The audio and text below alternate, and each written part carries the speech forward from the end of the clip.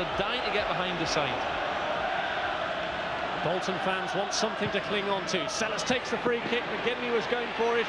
Cleared to Alan Thompson! And what a cracking start to the second half!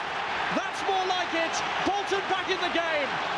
Well, what a dream start for Bolton Wanderers in the second half. Just what Colin Todd asked for. Give us a big effort. The ball comes out. Thompson gets onto the right foot this time, deflected.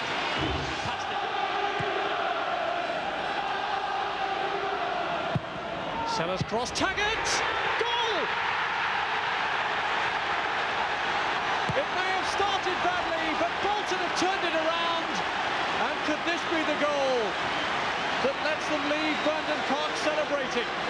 And the pressure certainly had to tell off. And if the big fella meant that with the new boots, that was a quality finish. Short corner, Johansson plays it back.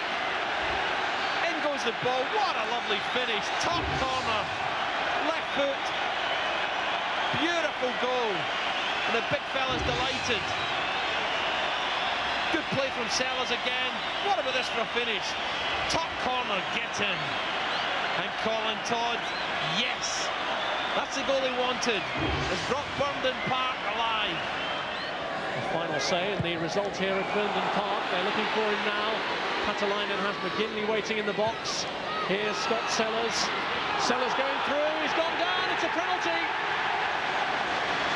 Well, I thought this might have been a little bit soft, but it gives John McGinley a chance to perhaps score the last goal at Burnden Park. Sellers, Charlton are furious with Sellers. He gets himself in the box, there's definitely an arm there, there's a challenge. And was there contact? Sellers using his body weight, there's a challenge. And I thought maybe that was a bit harsh. John McGinley wants to put his name in the book as the last scorer here.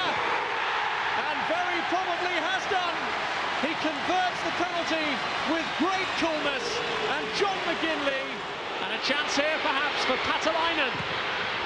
Blocked by Barmer, rattled across, McGinley's there!